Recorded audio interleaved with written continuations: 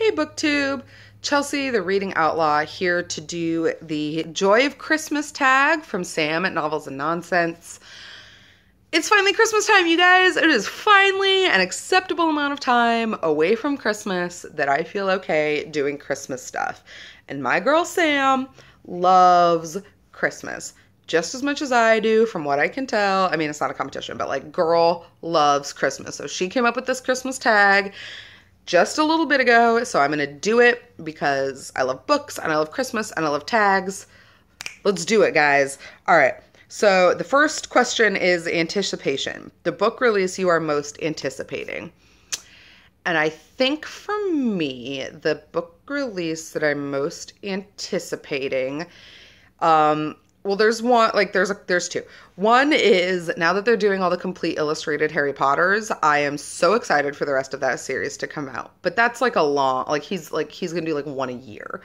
So that's kind of like not really an answer to the question, but still kind of an answer. So there's that, first of all. But the other one is probably the next Stormlight Archives book by Brandon Sanderson, which I know the title is out, but I don't remember it. I'll see if I can find it and link it below. But that is probably the next like big book that I'm looking forward to coming out, hopefully in 2016. I believe that's the word on the street, is that it should be out in 2016. So if I can find a preliminary cover, I will put one up. If not, yeah, the next Stormlight Archives book is the big release that I am kind of hoping for. Christmas Songs and Christmas Carols, book whose praises you can't help but sing. Have I ever told you guys about a book called The Long Way to a Smaller Angry Planet? It's by Becky Chambers. It's like the best book I read this year. Just a little sci-fi ditty of literally everything you could want, whether it's action, adventure, romance, humor, drugs and alcohol, race relations, interspecies relations, cuddling, computers. I think that's about it. Have I told you about it yet? It's just a little one. You should go check it out if you get a chance. Long Way to a Small Angry Planet. Gingerbread Houses, books with great world building. And I wish I had the first one to show you guys, because that's technically where a bulk of the world building takes place, but I lent that one out already for the holidays. So I'll show you the second one, which is The Wise Man's Fear by Patrick Rothfuss. God, look at that hunker. Look at that. Patrick Rothfuss is, I think a wonderful, absolutely wonderful writer. If you do a little bit of Googling, you will find that opinions are kind of split. The Wise Man's Fear is the second in the name of, or in the Kingkiller Chronicles, the first one of which was The Name of the Wind. This is day 2. I won't tell you anything about it because I don't want to spoil anybody who hasn't read the first one, but safe to say we pick up where the first one left off with the second day of storytelling from Kavoth, our main character, who is repeating kind of the story of his life to a chronicler who has stopped by the inn that he runs. The first book is all about his reflections, like from his childhood up kind of to his like collegiate education. And the second book picks up at his collegiate education and kind of continues onward. I won't say anything else, but the world building in this book, the magic system in this book rivals Brandon Sanderson and Robert Jordan. It's a little bit more on the literary end in terms of the way that it's written and the style it has. So if you're looking for a way into fantasy that kind of bridges that literary fantasy gap, I definitely think The Name of the Wind would be a good place to start.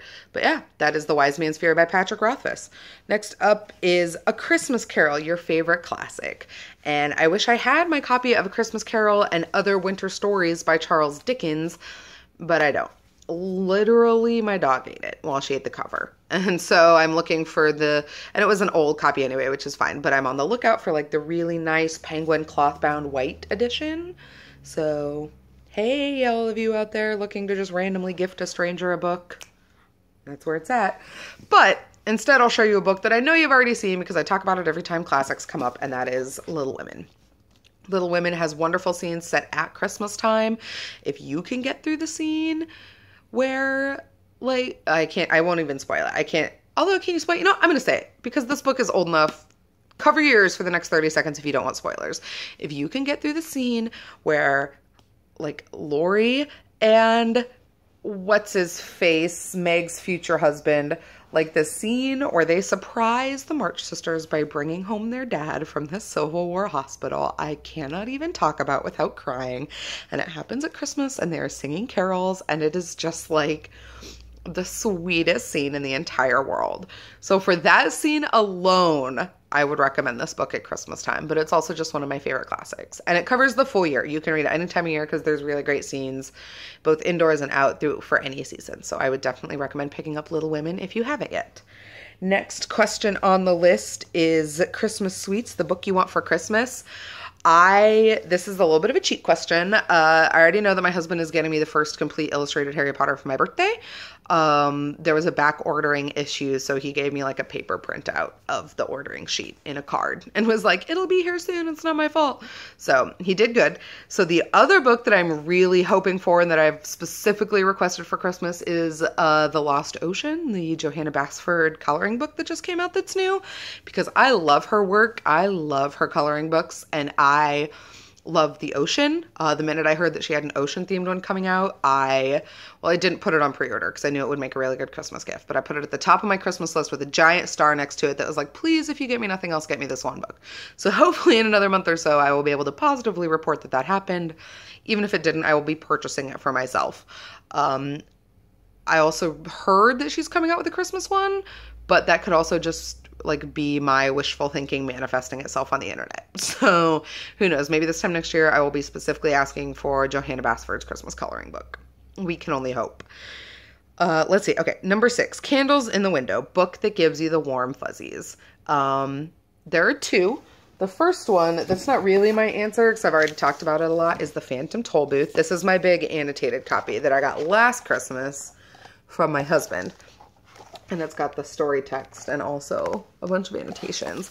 This book always makes me feel better. Always, always, always. But that one's not technically the answer to the question.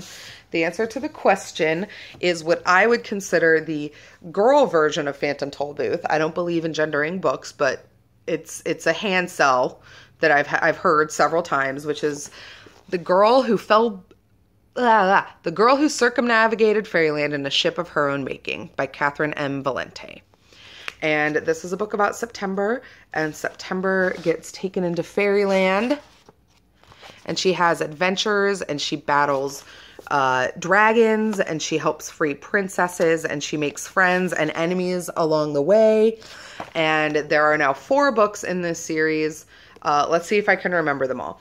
The Girl Who Circumnavigated Fairyland in the Ship of Her Own Making. The Girl Who Fell Beneath Fairyland and Led the Revels There. The Girl Who The Girl Who Flew Over Fairyland and Cut the Moon in Two. And The Boy Who Lost Fairyland, I think, are the 4. And then there's a 5th one coming out before too long. But this book is just so adorable. And Catherine Valente has this really, really great talent of breaking the fourth wall and making asides to the reader in a way that both enhances the story and also as an older adult reader, you really kind of can sympathize with. And she makes commentaries on childhood and imagination and reading and lying and, you know, having a heart and all of these things that I feel like are the best parts of children's literature. And she wraps them up in one little bow. And then there's a thing called a wyvern, which is like a dragon and a library combined. And his name is A through L, and he is the cutest. So if you haven't picked it up yet, it's super, super thin. It's a middle grade book, so you'll fly through it, and I just think it will make every part of your day so much better. Next up, Christmas trees, your favorite book covers. I have 3 to show you because I think they're gorgeous. The first 2 you might pick up on a bit of a theme. The first is the Hakawati, and I'm not really going to say anything about the books. I'm just going to let you drool over the covers. There we go. Look at that. And then we have the Song of Achilles, and the color similarity is that pattern I was talking about. And I guess also the fact that they're embossed. Apparently turquoise and shiny things are where it's at. And then the most recent cover is this one, because I just look at Prudence. She looks so sassy, and it's pink.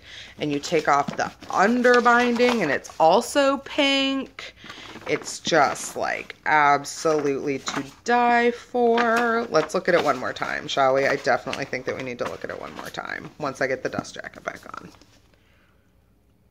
She's just so sassy. And then lastly, Christmas joy, your favorite Christmas memory or the best thing about Christmas. My favorite Christmas things are, it's in the little stuff. I love that we have the same soup every night before Christmas. My mom makes something called Celebration Soup, and we've had it every year for a decade. I love that every Christmas morning my grandpa puts on one green sock and one red sock before he comes downstairs.